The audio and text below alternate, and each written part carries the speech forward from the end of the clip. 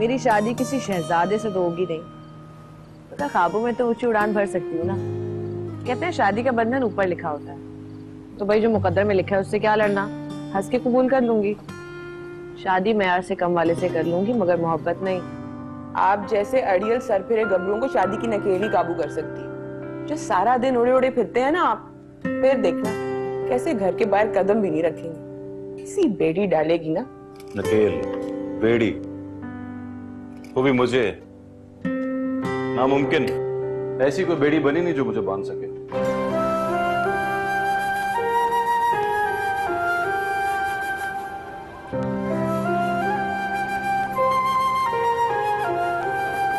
पता चल गया ना कि ये हमारा घर है, हम खाली करने को तैयार हैं। तुम्हारी मेहरबानी, अपने गुंडों को दोबारा मत भेजना। 1 हफ्ते में हम घर खाली कर देंगे। इसकी जरूरत नहीं है। जरूरत फिलहाल आपको है यहाँ से तशरीफ ले जाने की, वरना आपने देख तो लिया है कि मैं किस तरह घर से बाहर निकालती हूँ।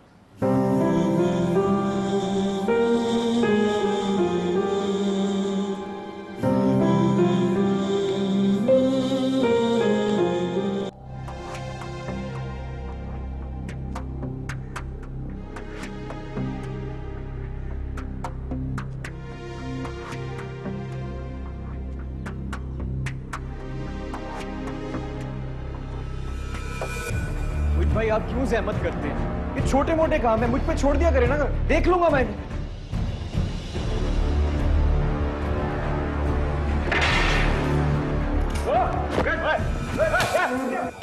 ओ, पीछे पीछे जा। कहा था गलत बयानी नहीं करना। नफरत है मुझे झूठ से।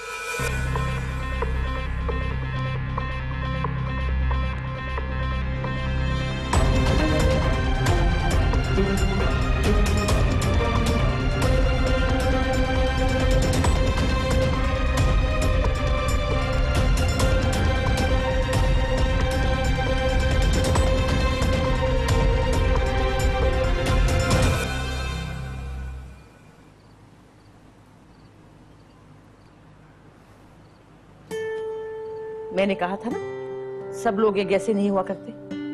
तूने कितनी बकवास की उन लोगों के सामने, उसके बावजूद उन लोगों ने पैगाम भिजवाया है कि लड़की हमें बहुत पसंद है। अब हमें बुला रहे हैं लड़का देखने के लिए। यकीनन लड़के में कोई ना कोई ऐब होगा, जभी तो। कभी कोई अच्छी बात ना निकालना मुझसे। अरे वो शरीफ लोग हैं और उन्हें हमारी शराफत ही देखी। हाँ, आपको तो वो भी बड़ा शरीफ और भला मानस लगा था जिसे बिठाकर कबाब खिलाने वाली थी। निकला क्या बदमाश। आप मान क्यों नहीं लेती? आप में लोगों को परखने की सलाहियत नहीं है। हाँ, तुझमें तो बड़ी है जैसे। हाँ बिल्कुल है, और मैं अपने तौर पर लड़के और उसके खानदान की छानबीन करूंगी। हाँ। पागल हो गई है क्या? अम्मी, क्या मैं आप पर इतनी भारी हो गई हूँ कि जो भी हाँ करेगा उसके हवाले कर देंगी मुझे? भले ही वो इश्तिहारी मुल्जिम हो, 3 बार तलाक याफ्ता हो, लड़की वालों को पूरा हक होता है लड़के की छानबीन कराने का। अगर अब्बा जिंदा होते या मेरा कोई भाई होता तो आप उसे भेजती ना लड़के का अगला पिछला मालूम कराने। वो तो है नहीं, अब तो क्या खुद जाएगी तू? वैसे तुझसे तो जितनी भी उम्मीद रखी जाए कम है। फिर तो ये नाम की अरेंज मैरिज हुई, इससे अच्छा आप लव मैरिज कर ले। तुम चुप करो, तुम्हारी तो मंगनी हो चुकी है ना, वो भी उससे जिससे बचपन के ताल्लुकात हैं। बचपन के ताल्लुकात और दोस्ती आपकी अनस से, मेरी नहीं। क्लास वालों आपका रह चुका है, मेरे लिए तो अजनबी है। फिर मुझे भी इजाजत दें कि मैं उनके बारे में छानबीन कर सकूं। हाय अल्लाह, ये कैसी लड़कियां देवी तुझे उल्टे दिमाग की। बस अब चुप कर जाओ, अब तुम दोनों की कोई बकवास ना सुनूं मैं।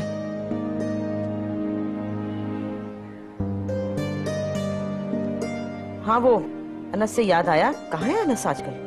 चक्कर भी नहीं लगाया बहुत दिनों से। उससे पता कर, देखना तेरा तो वो दोस्त है और मेरा होने वाला दामाद भी है। तेरे रिश्ते की बात पे उसको तो होना चाहिए। मैं थोड़ा यहाँ खुशकी से भरा वैसा तौबा।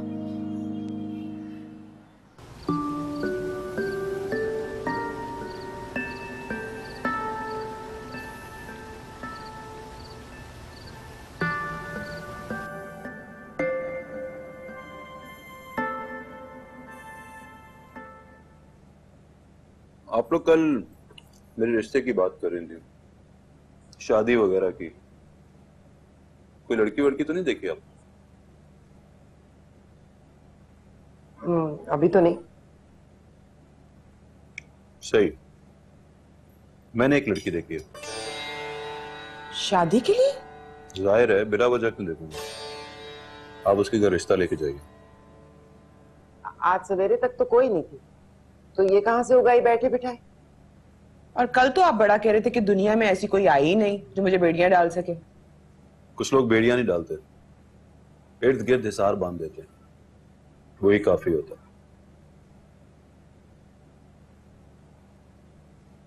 अच्छा, तो है कौन? अनमोल। अनमोल है वो। नाम है उसका?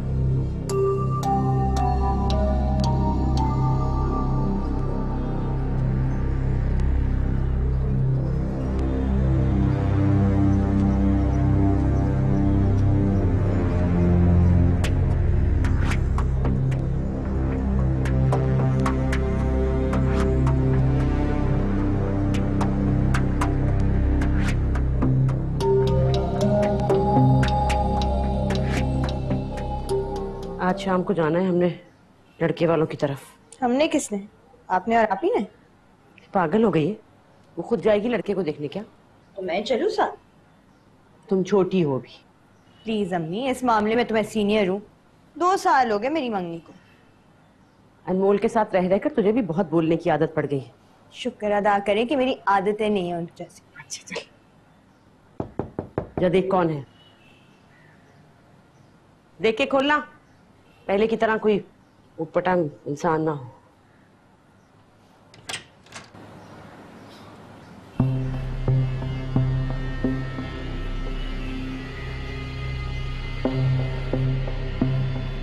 अस्सलाम वालेकुम। वालेकुम अस्सलाम। कैसी तबीयत है आपकी?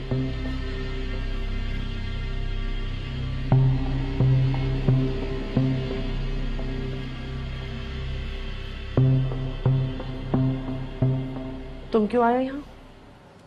कहा था ना तुम्हें 1 हफ्ते के अंदर हम घर खाली कर देंगे। फिर मैंने भी आपसे कहा था कि अब इसकी जरूरत नहीं रहेगी।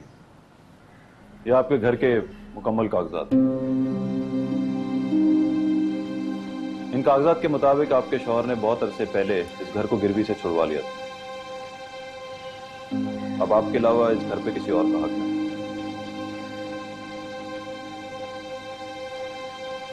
आप उसे पढ़ के तसल्ली कर सकते। नहीं नहीं, मुझे नहीं चाहिए कागजात। पता नहीं कल को कोई नई मुसीबत ना गले पड़ जाए। अरे कहा ना 1 हफ्ते बाद घर खाली कर देंगे हम। मुझे भरोसा नहीं है भाई, वो इतनी आसानी से कागज क्यों वापस करेगा? इतनी आसानी से नहीं किए, मगर यकीन करें कि अब इस घर की तरफ आंख उठाकर नहीं देखेगा वो। और मेरे लोगों ने जो गलती की, मैं उसके लिए माजरत चाहता हूं। मुझे हकीकत का इल्म है।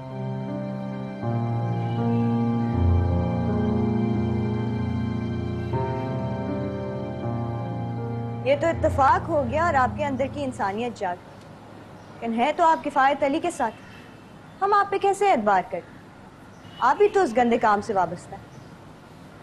मैं बुरे काम भी साफ सुथरे तरीके से करता हूँ, कभी कभार अच्छे काम बुरे तरीके से कर बैठता हूँ। बुरा आदमी नहीं हूं।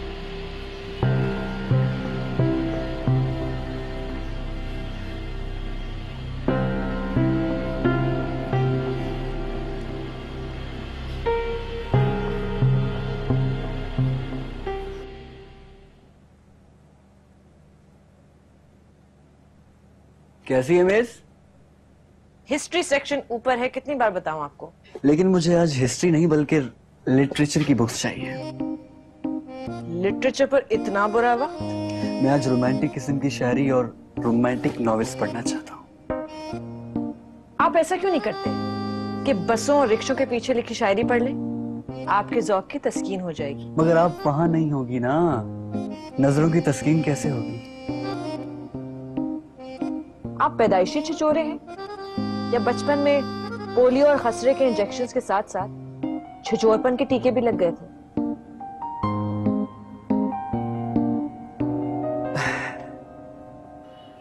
सुहेल को आपकी बच्ची की जॉब करने पर कोई भी एतराज नहीं है और हमारी तरफ से कोई जोर भी नहीं है। वो ना करना चाहे तो भी उनकी मर्जी। हाँ वो तो ठीक है बेटा, लेकिन आजकल के जमाने में तो मिलकर ही घर चलाया जाता है। जी वो तो ठीक है, हमें तो आपकी बेटी बहुत पसंद है। आपको हमारा सुहेल पसंद है तो फिर बात आगे बढ़ाएं। खालाजान मंगनी मंगनी की झंझट में नहीं पड़ना हमें, हम तो सीधी सीधी शादी करेंगे। अरे इतनी जल्दी? मैं बहुत सादगी का कायल हूँ, आप बेफिक्र रहें खालाजान। हाँ वो तो ठीक है बेटा, लेकिन मुझे अपने घर में भी मशवरा करना है। मैंने आपसे जिक्र किया था ना, मेरी छोटी बेटी की मंगनी हुई है, तो मैं चाह रही थी कि अनस और उसके घर वालों से भी आपकी मुलाकात हो जाती। चलें ये तो ठीक है, आप जब कहेंगी हम हाजिर हो जाएंगे। बस ये काम जितनी जल्दी हो जाए इतना अच्छा है।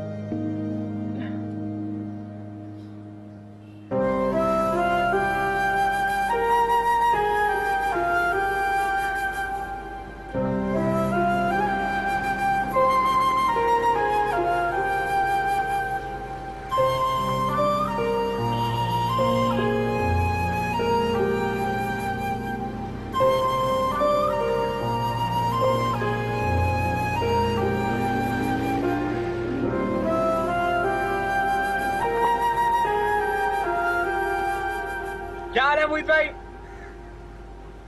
तू क्या कर रहे हैं? मैं आपके पीछे पीछे। दस्तगीर मैंने 1000 बार कहा है, तू मेरा साया नहीं है। तुझ पे फर्ज नहीं कि तू 24 घंटे मेरे सर पे सवार रहे। मोहित भाई इस शहर में आपके दुश्मन कम है क्या? मतलब ऐसे कैसे मैं आपको अकेला छोड़ सकता हूँ? नहीं। अबे ये तो लाइब्रेरी है। पता है। तो भी हमारा यहाँ क्या काम? तू जाता क्यों नहीं यहाँ से? निकल। मुझे किताब लेनी है आपको? हाँ तो चले ना, चल के लेते हैं ना। वो बसी शाह की कोई फड़कती हुई नई शायरी आई है। काश मैं तेरे हसीन हाथ का कंगन होता, तेरे बालों का लॉस।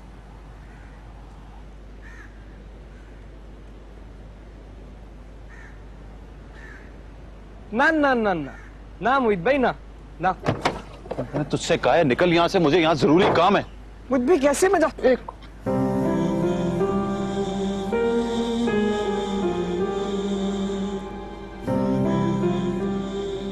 मतलब अचानक से अबरलूद कैसे हो गया? मोहित भाई एक तो आपके मूड का और कराची के मौसम का कुछ पता नहीं चलता, मतलब किसी वक्त भी। मेरी बात सुनिए, मेरा नाम फरीदा, मैं टेलीकॉम की काम करता हूं। मुझे आपका कोई तारुफ नहीं चाहिए, हटे सामने से। देखिए मैं अपने घर वालों को अपने घर भेजना चाहता हूँ। वो भी यकीनन आप ही तरह लीचड़ होंगे, दूर रखे उन्हें मेरे। मेरी बात सुनने की कोशिश कीजिए। अच्छा कहीं सुकून से बैठ।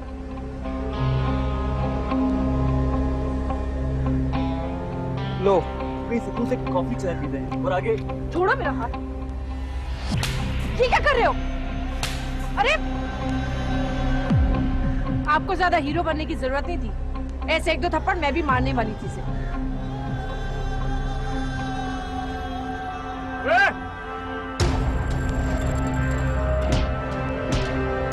अरे ये क्या कर रहा है? मार डालेगा कैसे?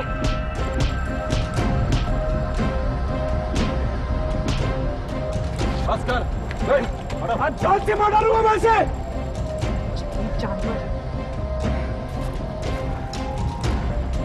तोड़ दूंगा मुझ पे। मेरे बस बस।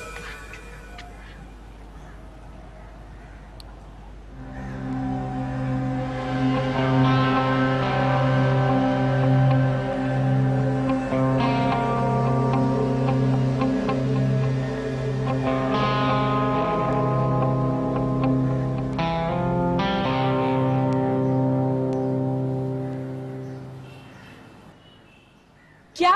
और आपने उसे अंदर घुसने कैसे दिया? हाल वो हमारे भले के लिए आया था ना। ये कागजात देकर गया है और कह रहा था अब इस मकान का कफायत अली से कोई ताल्लुक नहीं। मुझे बिल्कुल एतबार नहीं है। मैं ये चेक कराऊंगी किसी वकील से। भला वो क्यों ऐसे करने लगा? और अगर किया भी है ना तो जरूर इसके पीछे कोई ना कोई मकसद है। भाई मुझे तो भला आदमी लगा है, वरना आजकल के जमाने में कौन किसी के लिए कुछ करता है? वही तो, कौन करता है किसी के लिए कुछ? और अगर आपने आज उसका असल रूप देखा होता ना, जो मैंने देखा है, तब मैं लेती आपसे राय कि वो अच्छा है या बुरा। क्या देखा आपने? छटा हुआ बदमाश है, गुंडा, सरेआम दादागिरी कर रहा था। एक आदमी को तो मार मार के उसने अधमरा कर दिया। मुझे तो लगता है 2-4 कत्ल भी किए होंगे इसने। इसी को आदत है हर किसी के लिए बिना पूछे दरवाजा खोलने की। खबरदार जो अब ऐसा किया है तो।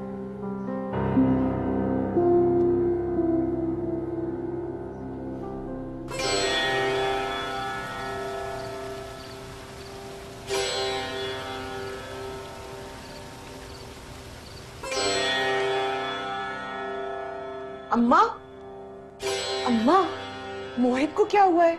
मैं गुस्से में आया और आते ही कमरा बंद। तैयार हो जाना, लड़की का हाथ मांगने जाना है कल। गूंगे की रमजें गूंगे की माँ ही जानती है।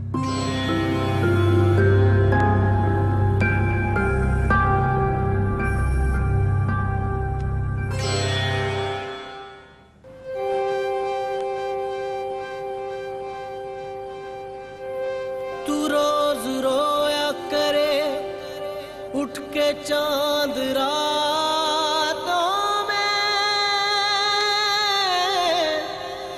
खुदा करे तेरा मेरे बगैर जीना लगे।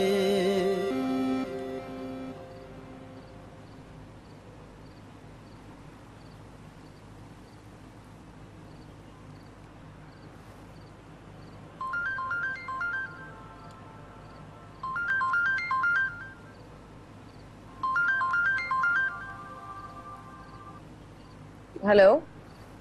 तुम भी अभी तक सोई नहीं? कौन? मोहिद। मोहिद मतलब? मोहिद यानी एक को मानने वाला, एक को चाहने वाला, एक का होकर रहने वाला। मैंने तशरी नहीं पूछी आपके नाम की, तारुफ पूछा है। कौन है आप? आपके घर के ओरिजिनल डॉक्यूमेंट्स आपके घर पहुंचा दिए। ओह, तुम? नंबर कैसे मिला तुम्हें मेरा? जहां से तुम मिली, इत्तेफाक से।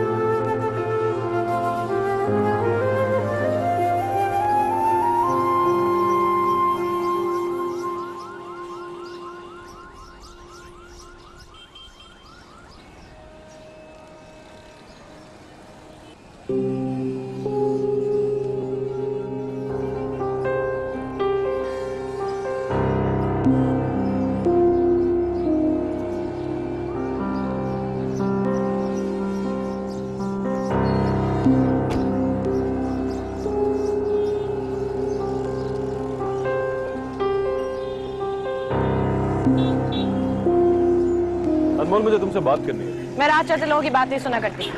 तो ठीक है, फिर कहीं बैठ के बात कर लेते हैं। जाते हो यहाँ से, किसी को बुलाओ। ऐसा करो, अपनी अम्मी को बुला लो, उनसे बात कर लेता हूँ। मैं शोर मचाकर लोग इकट्ठे कर लूंगी या पुलिस को बुला लूंगी। किस जुर्म में? जुर्म मैं खुद ही कोई अच्छा सा सोच लूंगी। हिरासा करना, इक़दाम कत्ल, राज़नी, कुछ भी। झूठ बोलने से मुझे परहेज नहीं है। जिंदगी में सिर्फ एक बार पुलिस के काबू में आया था। 10 साल पहले कॉलेज से बहन को पिक करने गया तो पुलिस ने कॉलेज के बाहर लड़कियों को छेड़ने के इल्जाम में अंदर कर दिया। ओह, तो ये पुरानी बीमारी है। लेकिन मुझे मजा नहीं आया।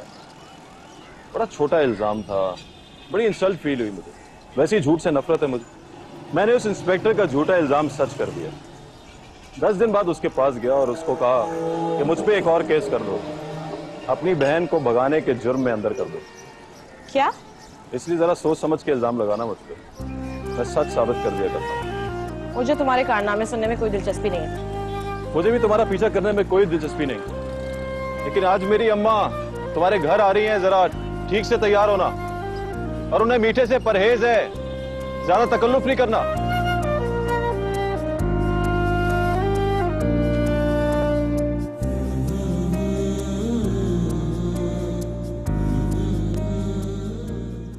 मैं क्या बात करूं और किससे करूं? इस घर में किसी को मेरा एहसास है? अम्मा को तो बस यकायक मोहित के सर पे सेहरा सजाने की धुन सवार हो गई है। बेटी का कोई एहसास ही नहीं है। हाँ, तुम बस मेरे आगे ही रोने रोया करो, कभी खुद कुछ ना करना। बुज़दिल। आ रही हूं।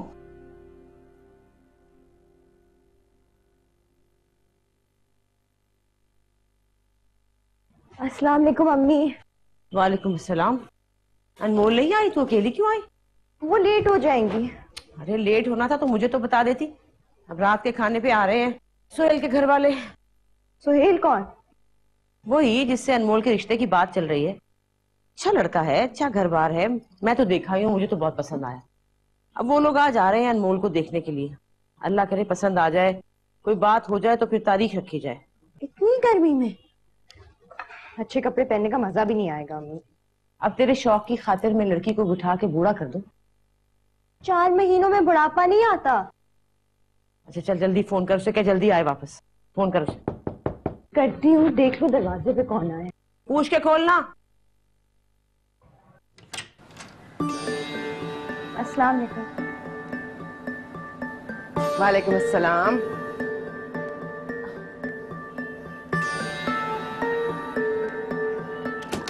अम्मी, ये लोग आपसे मिलने आए हैं। जी फरमाइए। ये अनमोल का घर है? जी तशरीफ रखिए।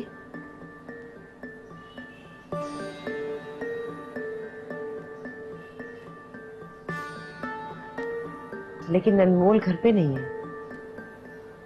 अच्छा, तो ये अनमोल नहीं है।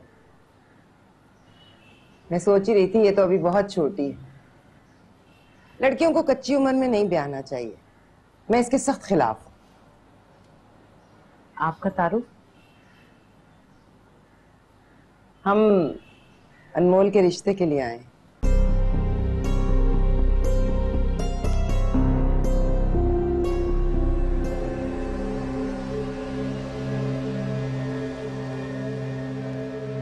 बड़ी आनाकानी कर रहा था वो। इधर मैंने आपका नाम लिया, उधर उसकी सारी तुरम खानी साबुन की झाग की तरह बैठ गई। मुझे मैं तो कहता हूँ अगर एक दफा आप उसका नंबर घुमा के उसे अपनी आवाज सुना देना, उसकी जो रही सही सांसें है ना वो भी निकल जाएगी।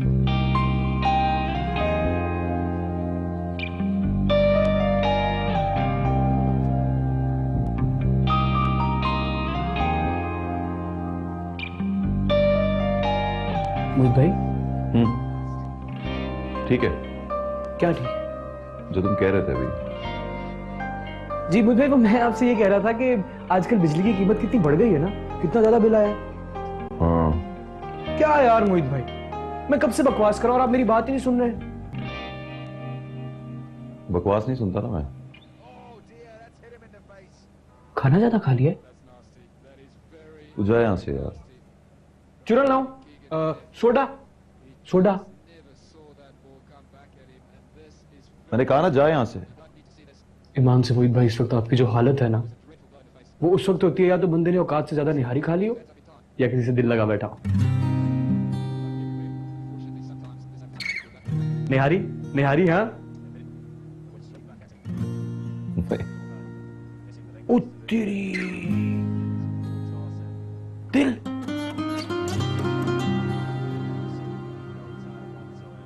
आप छोड़ दें अम्मी सारे काम, मैं शावर ले लूं फिर देख लूंगी।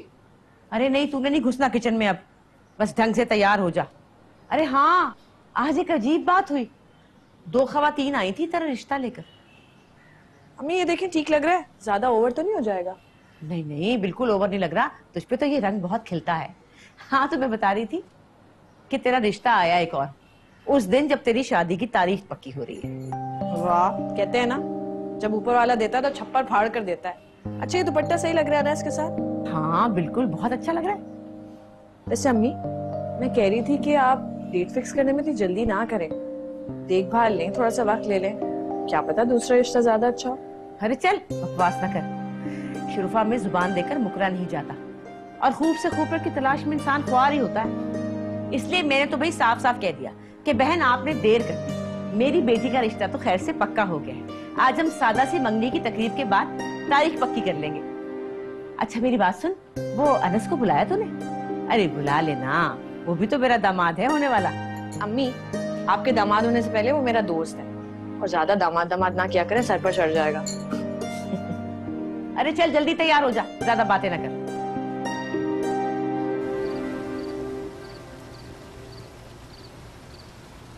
अब क्या आए ना पैसे मांगने, तो दबा के रख लेना खबीस को, 4 चोट की मार मारना।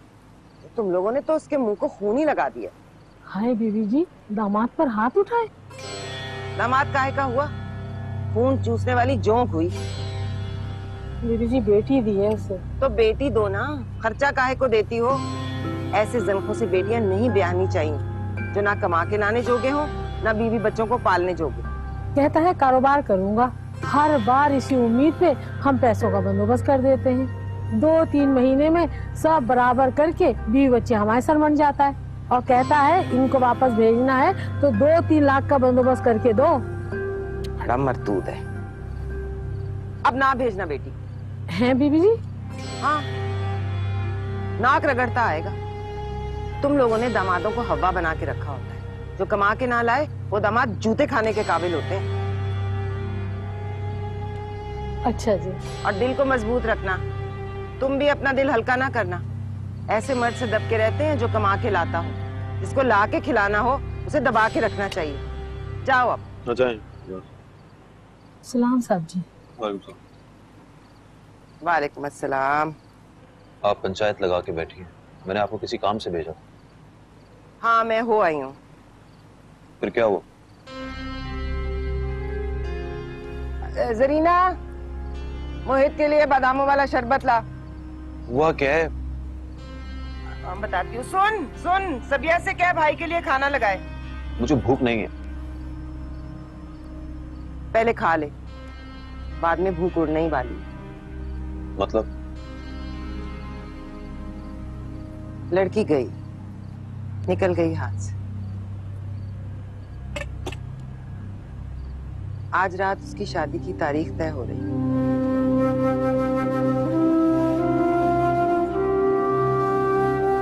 तूने देर कर दी मोहित। मोहित मेरी बात सुन। मोहित चलो, अब हो चुकी तारीख तय। हद हो गई आप ही, आज फिर चोटी। आज तो बाल खुले रहने दे। खुले बालों में मुझे उलझन होती है। अच्छा तो ऐसा करें, लिपस्टिक ही डार्क कर ले। विशाल, अपने मशवरे अपने पास रखो। जाओ तुम यहाँ से, तंग कर रही हो मुझे, मैं खुद तैयार हो जाऊंगी।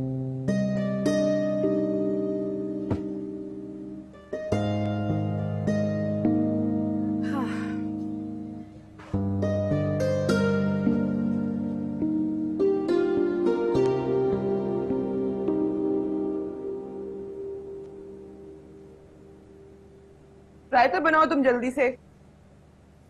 सबिया, अम्मा बस लगा रही हूँ खाना, अपने लाडले से कहें 2 मिनट सब्र करें। सबर कहाँ है उसकी घुट्टी में। अब रहने दिखाना, वो तो चला गया, आप आराम से ही लौटेगा। है चले गए? आप तो कह रही थी उन्हें बड़ी भूख लगी है, कहाँ गए? किसी और की भूख प्यास और नींद उड़ाने। आग आहिस्ता कर, कमबख्त जलाएगी क्या?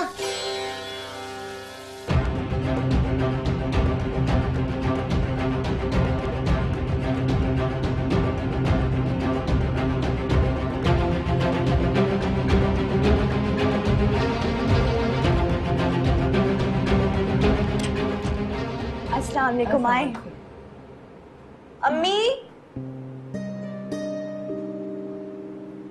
अम्मी। अरे आ गए, बहुत इंतजार कराया आप लोगों ने। अस्सलाम वालेकुम खाला जान। बेटा विशाल, ये सुहेल है। कैसे हैं आप? मैं बिल्कुल ठीक हूँ, आप कैसी हो? चलिए आइए ना, अंदर चल के बैठते हैं। आओ बेटा।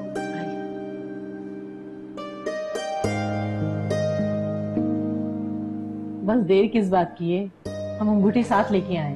आप बेटी को बुलाएं और रस्म अदा करें, लेकिन हम शादी की तारीख भी लेके जाएंगे। अरे मैंने तो अंगूठी का इंतजाम ही नहीं किया। खालाजान, ये तो बस रस्में होती हैं, आपको ये तकल्लुफ करने की कोई जरूरत नहीं। विशाल, अनमोल को बुला के ला। आपका दूसरा दामाद, मेरा मतलब है होने वाला दामाद नहीं आया? आपने कहा था कि सब होंगे। जी जी, बुलाया तो था, बस आ रहे होंगे। कोई रिश्तेदारी नहीं हमारी, बस दूर के मिलने वाले हैं। और अनमोल से तो बचपन की दोस्ती है, बस यूं समझिए कि दामाद नहीं, घर का बेटा ही है। अस्सलाम वालेकुम। वालेकुम अस्सलाम। माशाल्लाह।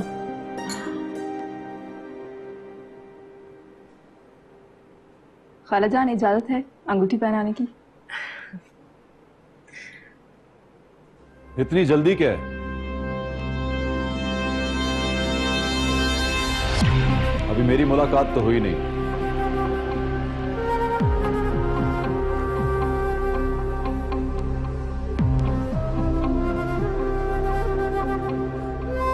मेरी रजामंदी के बगैर इतना बड़ा फैसला कैसे हो सकता है?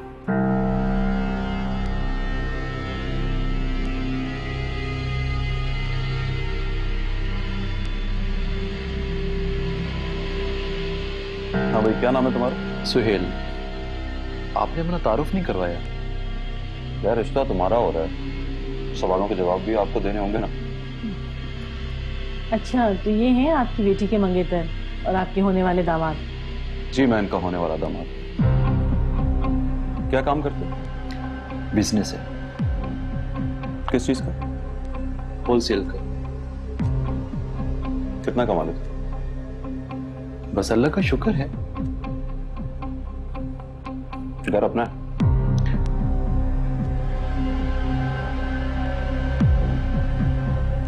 किराए का है? नहीं नहीं, फ्लैट बुक कराया है, अगले साल अपना ही हो जाएगा। फ्लैट? मैंने अपनी तसल्ली कर ली है बेटा। शरीफ लोगों की शराफत देखी जाती है, पैसा और मकान नहीं। लेकिन मैं इतना शरीफ नहीं हूं। मुझे तुम पसंद नहीं आए। जी?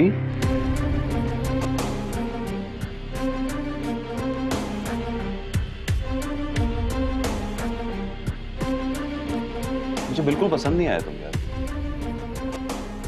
कहां तुम, कहां अनमोल, कोई मैच ही नहीं है।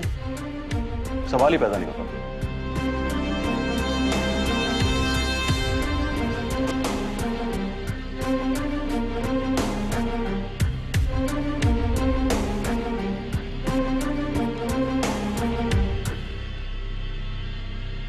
आपने यहाँ हमें बेइज्जत करने के लिए बुलवाया था? वो ऐसी बात नहीं है। हमने तो अपने बारे में आपको सब कुछ बताया, कुछ भी नहीं छुपाया आपसे। आप किस भरोसे पे बंगाली रिश्ते तलाश कर रही हैं? आपके अपने पल्ले क्या है? चलो बेटा, निकलो यहाँ से।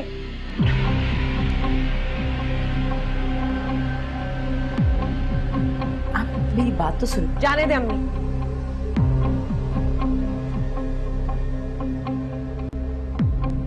इतना सर चढ़ा रखा है दामाद को, अब ये हमारे फैसले करेगा? हद होती है अम्मी जान बेइज्जती की। वैसे सुन तो लेते, वो कुछ कह रही थी। कोई जरूरत नहीं। जिसका अभी से सब पे इतना कंट्रोल है, वो कल को क्या क्या करेगा मेरे साथ। वो टैक्सी ले आया हूँ मैं। क्या मतलब? वो मोहित भाई ने मुझे कहा था कि पहले से टैक्सी का इंतजाम करके रखूं ताकि वापसी में आपको तकलीफ ना हो। वो किराया दे दिया ना। चले अम्मी जान।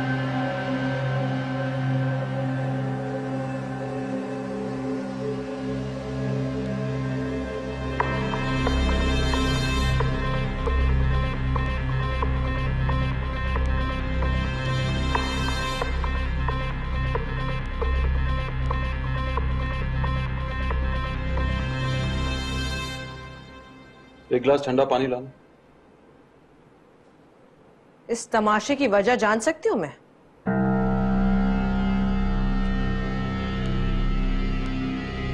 उनके सामने ही बता दूं। हमारी तुमसे ऐसी कौन सी दुश्मनी थी जो तुमने ये हरकत की? बेशक तुम हमारे साथ हमारी मदद न करते हमारे मकान के सिलसिले में, लेकिन उसके बदले में जो तुमने ये किया है ये नहीं करना चाहिए था तुम्हें। बस करें अम्मी, क्यों रो रही है इस शख्स के सामने? और तुम्हें किसने हक दिया है कि हमारे घर के फैसले करने लगो? आखिर तुम हमारे हो कौन? अभी तो कुछ नहीं हूं, लेकिन होना चाहता हूं। क्या खुदाई फौजदार? ये दादागिरी यहां नहीं चलेगी। अपनी ये बदमाशी गली मोहल्ले तक रखो। जानते हो किसी के घर में घुस कर ऐसी हरकत करने वाले पर कौन सी दफा नाफिज होती है? मुसलसल 5 मिनट किसी की आंखों में आंखें डालकर उसके सब्र का इम्तिहान लेने वालों पर भी कोई दफा नाफिज होती है या नहीं?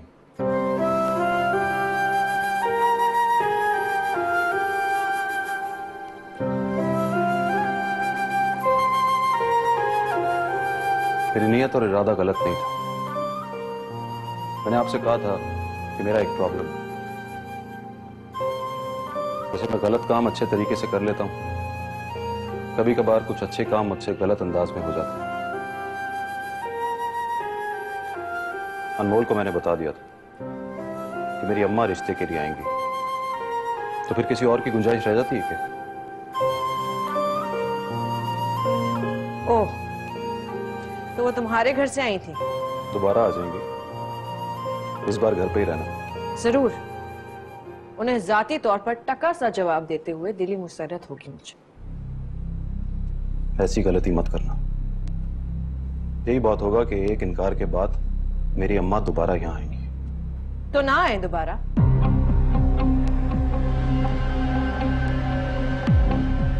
ठीक है, फिर मैं आऊंगा और बार बार आऊंगा। रोक सकती हो तो रोक लेना।